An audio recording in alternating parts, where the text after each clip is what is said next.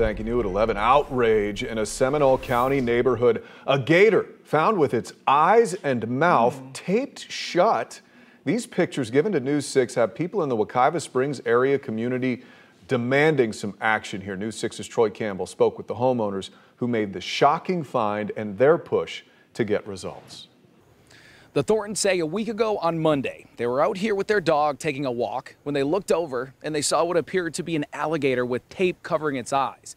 Now there's a reward being offered for anyone who turns in the person responsible. And I looked down and I saw a 6-foot gator, it looked like, and its mouth and its eyes were taped with black duct tape.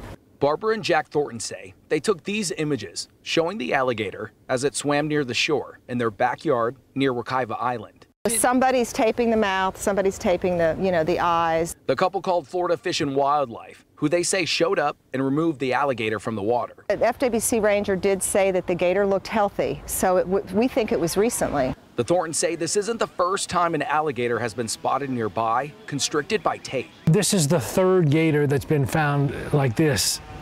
There was another one a month ago. There was another one back on the spring side about a year ago. I don't know who's doing this, Neighbors now say they're on the lookout for any suspicious activity. But it is exceptionally cruel. It's either motivated by sadism or pure incompetence. Without regard for motivation, it's a behavior that needs to be corrected. And the community here is now offering a $500 cash reward of their own for anyone who turns in the person responsible. We contacted FWC. We'll let you know when we hear back. In Seminole County, Troy Campbell, Getting Results, News 6.